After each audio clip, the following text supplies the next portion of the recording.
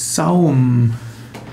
Saum ist zum einen ein deutsches Wort, zum anderen ist es ein Sanskrit-Bija-Mantra. Saum als deutsches Wort ist die Begrenzung von etwas, der Rand einer Fläche. Saum ist die Einfassung eines Kleidungsstückes. Saum ist auch der Rand eines Waldes.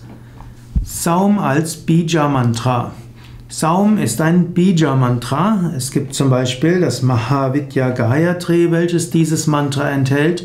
Om Aim Tripura Devyai-cha Vidmahi Klim Kameshvayai-cha Dhimahi Saum Tanakline Prachodayat.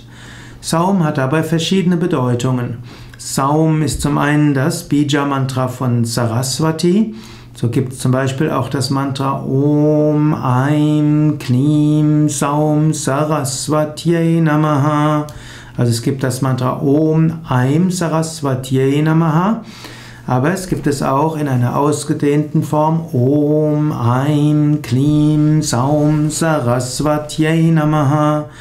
Saum ist ein Mantra auch von Tripura Sundari. Tripura Sundari ist die göttliche Mutter an sich, die Göttin der drei Welten, die Göttin hinter der Energie von Saraswati, Lakshmi und Durga und Kali. Saum ist also Tripura Sundari, daher Mahavidya-Mantra enthält auch Saum. Saum ist aber auch das Bija-Mantra von Skanda, der auch Subramanya und Kartikeya genannt wird. Man kann auch sagen Om Saum Sharavanabhavaya Namaha. Om Saum Sharavanabhavaya Namaha.